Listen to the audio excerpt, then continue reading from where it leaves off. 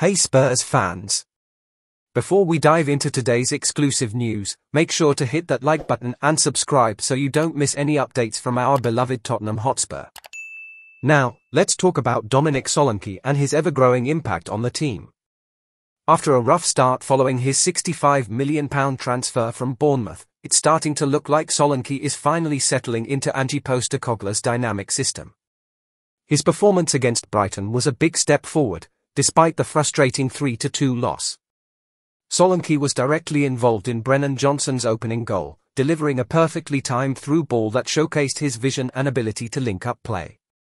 That assist marks his second in 3 games, proving he's not just about goals but also about creating chances for his teammates.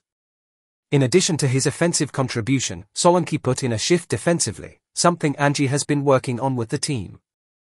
He only had 10 touches, but what he did with them was impressive, completing a key pass, winning his aerial duel, and providing the pressing that Postecoglou demands from his front line.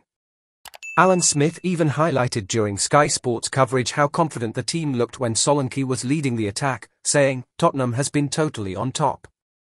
Solanke's vision for Johnson's run was pure confidence.